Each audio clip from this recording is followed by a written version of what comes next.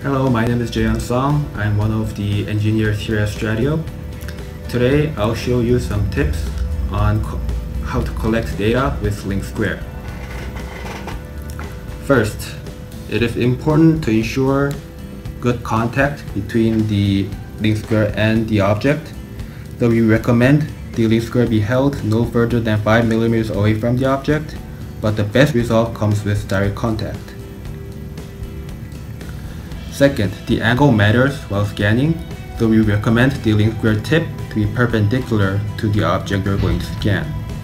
If you have to have an odd angle due to the object shape, make sure that you have minimal gap between the object and the LinkSquare. Third, to ensure robust data, we recommend you to take several readings of the object while you scan.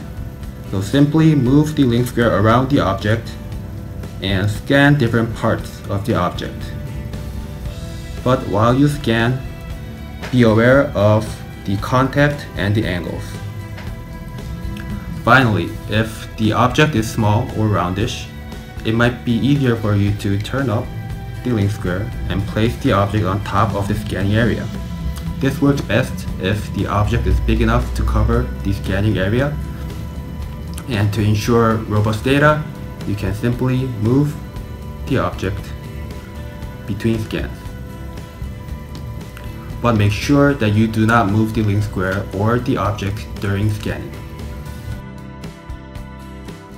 We hope these tips help you create great things with LinkSquare SDK. Thank you for watching and thank you for supporting our Kickstarter.